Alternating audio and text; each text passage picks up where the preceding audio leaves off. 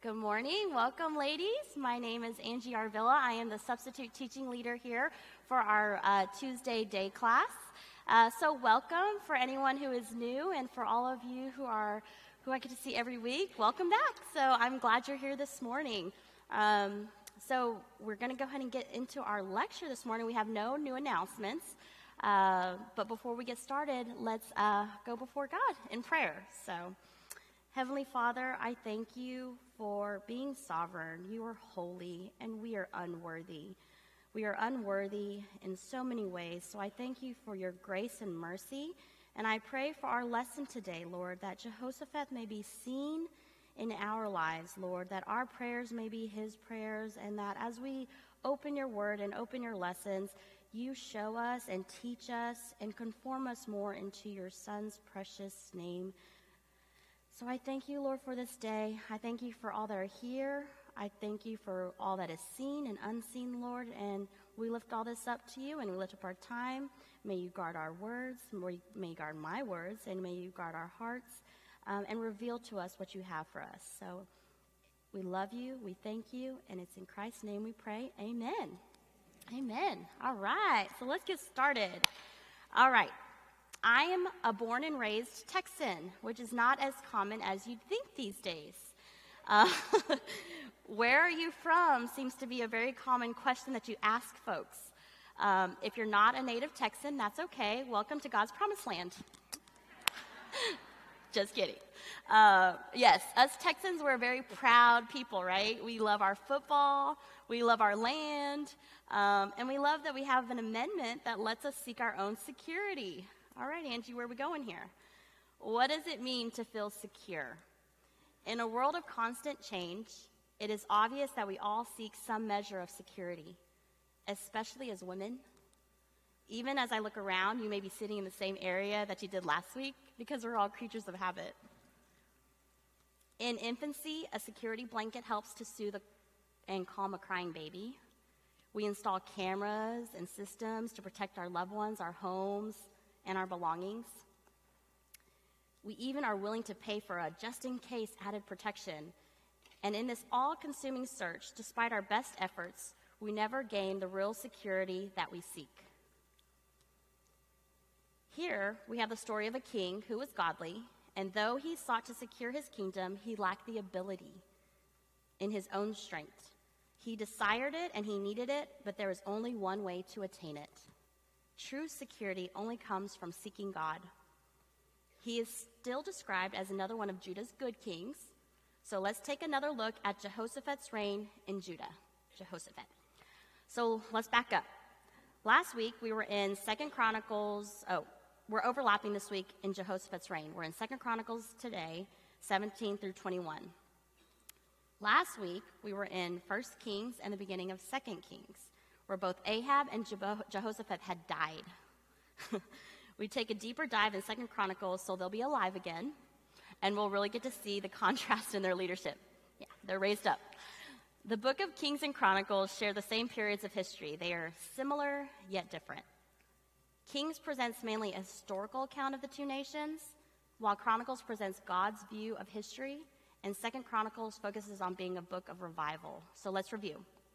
In Israel, we have the northern kingdom, and we have the 10 of the 12 tribes.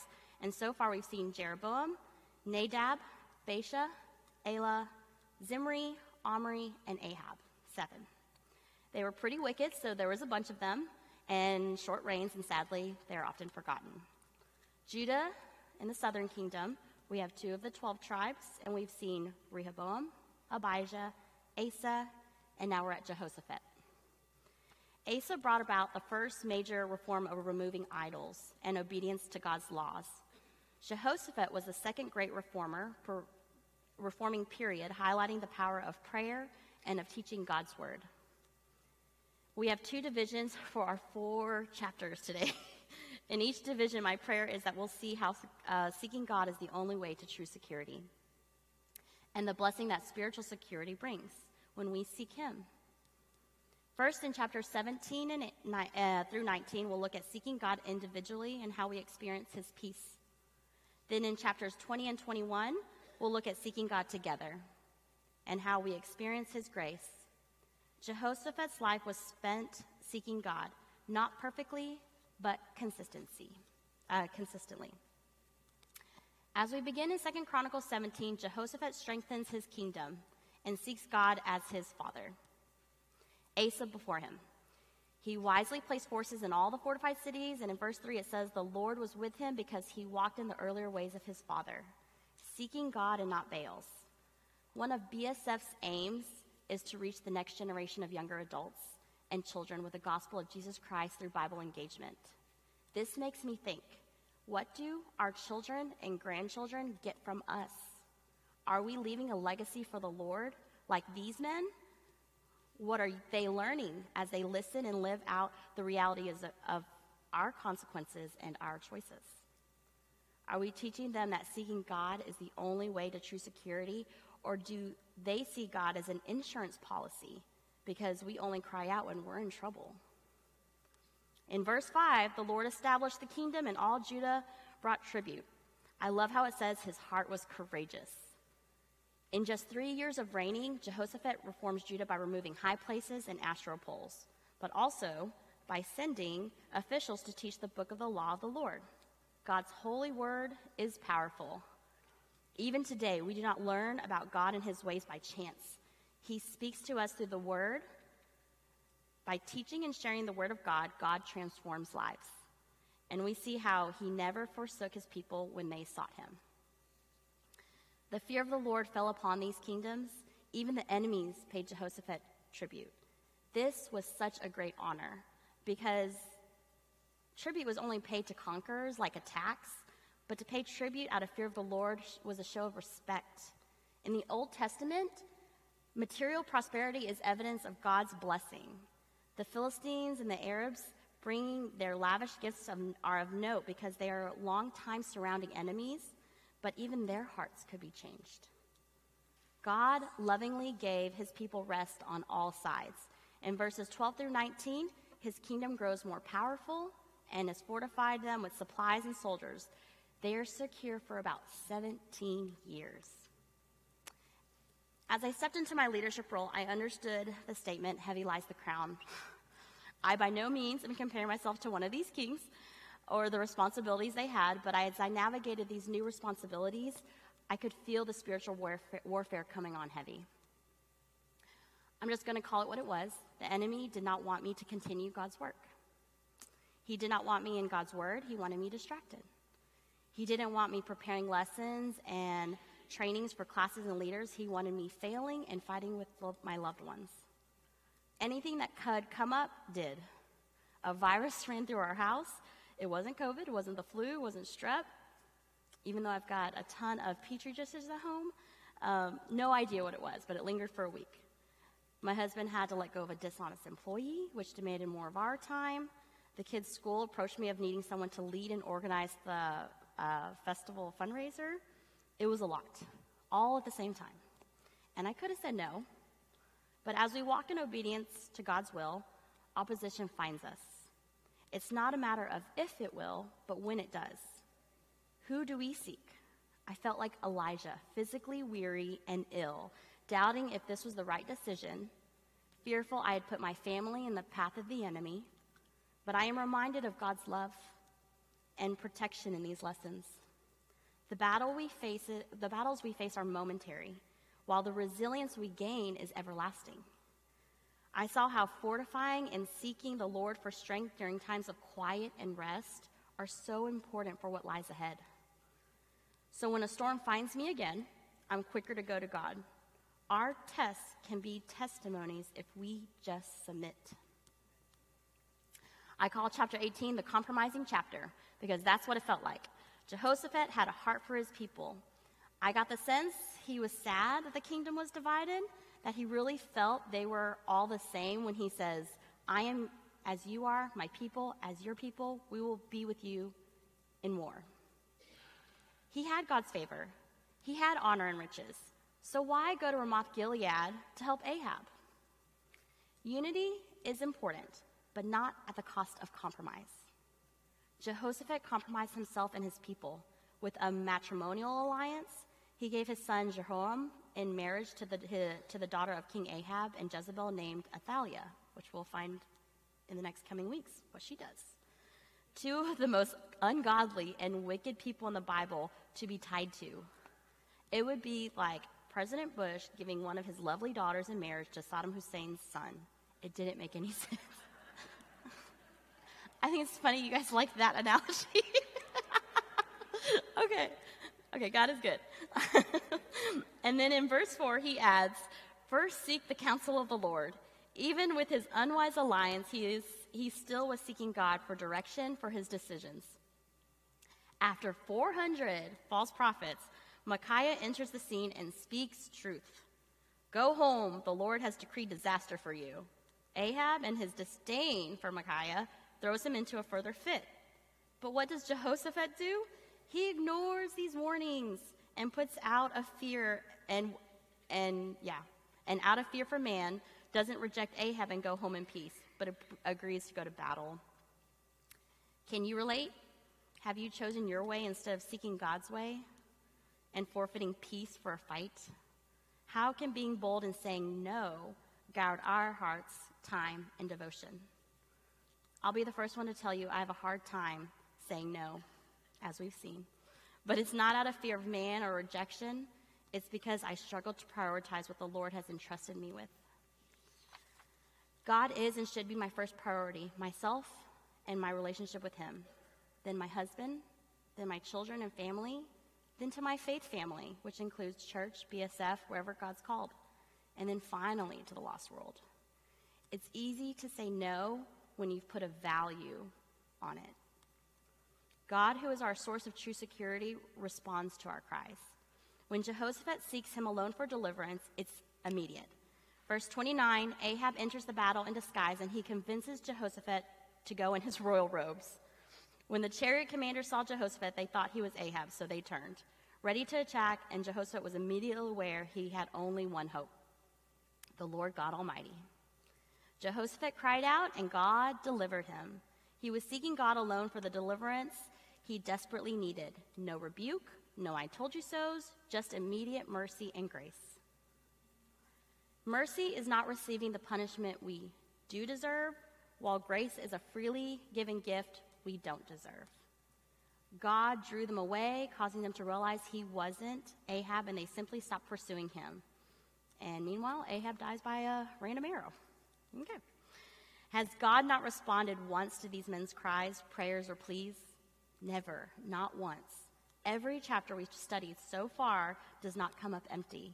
God delivers, God saves, and God preserves those who seek him. Jehoshaphat was delivered because in his moment of need, he sought God alone. Those who seek God experience his peace. This gives us our first principle. Those who seek God experience his peace.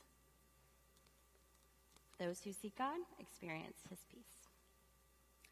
Jehoshaphat thought, though imperfect, still received the peace that comes from true security because he was seeking God in his devotion and the direction of his decisions.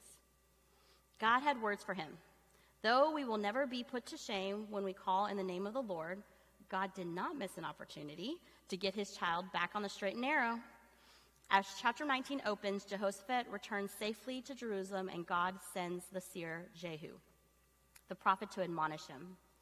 Verse 2 says, "Should you help the wicked and love those who hate the Lord? Because of this, wrath has gone out against you from the Lord."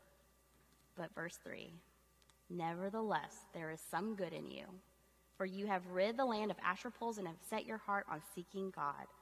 God is the only one who truly knows our heartbeat. Sometimes he blesses us despite our shortcomings." This ignited Jehoshaphat. His name means God judges, and that is exactly what he was determined to do. He went out appointing judges in all the major cities, entrusting them to judge not for man, but for God. No injustice, partiality, or bribery. He gave these men many instructions and heavy responsibilities. In verse 11, it says, he finishes saying, "Act with courage, and may the Lord be with those who do well."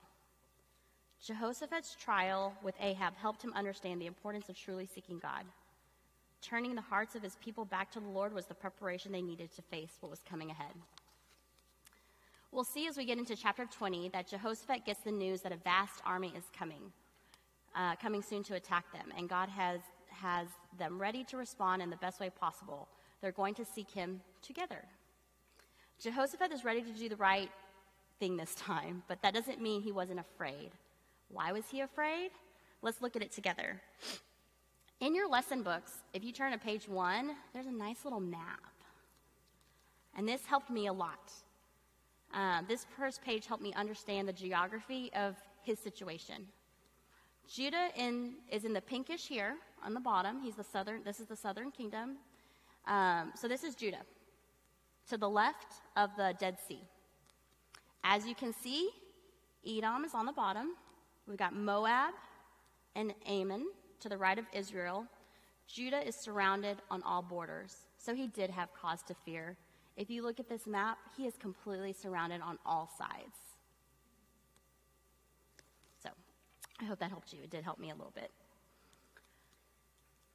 He had reason to be afraid for his people, and what does he do? He proclaims a fast throughout his kingdom, having them assemble to seek help from the Lord, and he stands before the assembly and he prays. This gives us this week's doctrine. Every week we have a doctrine, and this one's prayer. Prayer is talking to God. He delights in our prayer because he delights in spending time with his children. Whether we pray amid a crisis or it's a joyful noise, nothing surprises our all-knowing Father. Prayer prepares our heart to communicate with him. It involves all persons of the Trinity. We pray to God our Father in the name of the Lord Jesus Christ, because it is only on the basis of his atonement that we come, in and through the Holy Spirit. Does this mean we always get what we want in prayer? Like any good parent, God's answer may be no, or not yet. But as we've seen with Judges, Kings, nevertheless, God's desire is for us to come to him in prayer concerning all things. Christ's costly sacrifice opened the door for sinful man to be able to come before the throne of a holy God with our cares and concerns. Those who exercise prayer see how powerful of a tool it can be. We all need prayer. Why? Just like Jehoshaphat, we all face situations in which we are powerless. But God, being all-powerful and sovereign, gives his children exactly what we need to accomplish his will. How do you view prayer? Is it a part of your everyday life?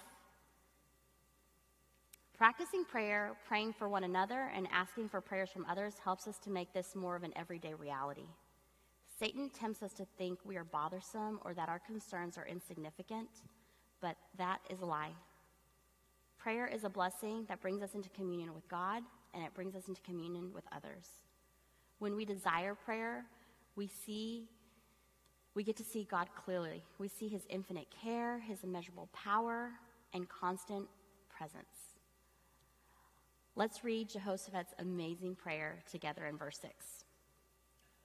O Lord, God of our father, are you not God in heaven? You rule over all the kingdoms of the nations. In your hand are power and might, so that none is able to withstand you. Did you not, our God, drive out inhabitants of this land before your people Israel and give it forever to the descendants of Abraham your friend? And they have lived in it and have built for you in it a sanctuary for your name, saying, if disaster comes upon us, the sword, judgment, pestilence, or famine, we will stand before this house and before you, for your name is in the house, and cry out to you in our affliction, and you will hear and save. And now behold, the men of Ammon and Moab and Mount Seir, whom you would not let Israel invade when they came from the land of Egypt, and whom they avoided and did not destroy, behold, they reward us, coming to give us out of your possession, which you given us to inherit. O our God, will you not execute judgment on them? For we are powerless against you, this great horde coming against us. We do not know what to do, but our eyes are on you. What a perfect picture of prayer. He acknowledges who God is, what he's done. He confesses their need, and he specifically asks for judgment. No matter the outcome of what's in Jehoshaphat's heart, it comes out in his mouth for the whole nation to witness and await in faith. They await in faith by laying laying the prayer before God and letting it go. The people's response was immediate, and God's response was immediate. The Spirit of the Lord comes upon Jehaziel, and he gives specific instructions to a specific prayer. Tomorrow, go. They will come up from Ziz, and you will find them at the end of the gorge. No need to fight, but stand firm. Hold your positions and see the salvation of the Lord. Do not be afraid or dismayed. Tomorrow, go, and the Lord will be with you. The people of Judah immediately followed in faith by praising and worshiping. Have you experienced this type of life-changing prayer? Do we await the response we are looking for and totally miss how God's provided and protected? His ways are not our ways, and praise Jesus for that, because the Creator of all, who knows the beginning and the end of our story, graciously gives. He is good, and all he does is good. Do we believe that? Jehoshaphat further encourages his people the next day to walk in faith by sending men ahead of the group to sing and praise. Give thanks to the Lord, for his love endures forever. What a battle song. How many times does the right worship song come on just the right time that moves our spirit and speaks to us directly? We are all but children of God, yearning to hear the sweet rhythms and rhymes of our Heavenly Father's voice. As they sing, God sees. As they praise, God protects. As they await, the enemies receive their fate. And as they depend, God delivers them. I'm preaching to the choir here when I say it isn't always about being right or winning. What does that do but isolate and elevate ourselves? Being courageous doesn't always mean fighting. But as we see, defending and standing firm is the path God chose for them. He was glorified in their obedience instead of their resistance. Verse 27, they enter Jerusalem rejoicing and head straight to the temple to celebrate and worship over their victory. When the nations around them heard how the Lord fought for them, the fear of his power and protection fell on them. Jehoshaphat's kingdom was at peace because God had given them rest. Much like the gospel, we can witness all day long, but what shines is our walk. God's mighty power is what moves mountains and transforms lives. Though some will reject God and his gospel, they can still fall in fear and respect, just like these neighboring nations. Jehoshaphat led them to seek God as a nation. He unified them by putting God first. Judah was reminded of God's power, God's promises, and his presence with them. Those who seek God experience his grace. This gives us our second principle. Those who seek God experience his grace. They sought him together, but even individually, we can experience God's grace. Who has God placed in your life to help you stand firm and seek him? How can reaching out together help sustain and equip you? God's grace abounds when we come together, love one another, pray for each other, and fellowship together. BSF is one of the best ways to grow in community with lovers of Christ. Sometimes it is easier to be honest amongst the ladies in your circle than it is to a close friend or family member. I'm sure you have found by now, the more you share, the more in common you are, because we all face situations that have us saying, we don't know what to do, but our eyes are on you. Fellowship leads to relationship. Warning. As we summarize Jehoshaphat's life, there is another application to point out. He reigned for 25 years, and like the kings before him, he made another detour toward the end of his days. I'm not sure if it's weariness or pride from all the honors and spoils, or if their memory fades of all the goodness God has done and delivered them from. Nonetheless, although he makes another alliance with his son-in-law, Hiza, to build a fleet of ships, God lovingly disciplines him by destroying the ships. Do we see how God ultimately guarded him from intermingling with someone who would cause him to compromise yet again? We see that when we seek God, we experience peace and grace, but that when we put our hope and faith in Jesus Christ, it is God who seeks us. He guides, directs, and sometimes disciplines us back to him. That is the true security we seek. A faithful Father who will never leave us, Seeking God is the only way to have true security and to experience his peace and his grace. So let us pray. Heavenly Father, I thank you for your grace and mercy. I thank you for Jehoshaphat's prayer. Thank you for giving us such a godly example of recognizing who you are, who we are, our need for you, and giving us this special gift of coming before you in all things. You are good and righteous. You show us the way. You get us back on the way when we have strayed, and I thank you for that, Lord. I thank you for the heart of each lady here today, Lord, that they may hear what your lessons were today. That true security comes from seeking you, that all else that we seek comes up empty, that you are the provider, the protector, and the preserver of our life. So I thank you, Lord, for this time that we got to spend. I thank you for this lesson, and I thank you, Lord, for being a God that is all-powerful and all-knowing and giving us exactly what we need. So as we go forth today, I lift up each lady that we may be the light, be the witness, be the gospel to this lost and broken world. And I thank you for this opportunity to come before you yet again in prayer. And it's in your Son's precious name we pray. Amen. Amen.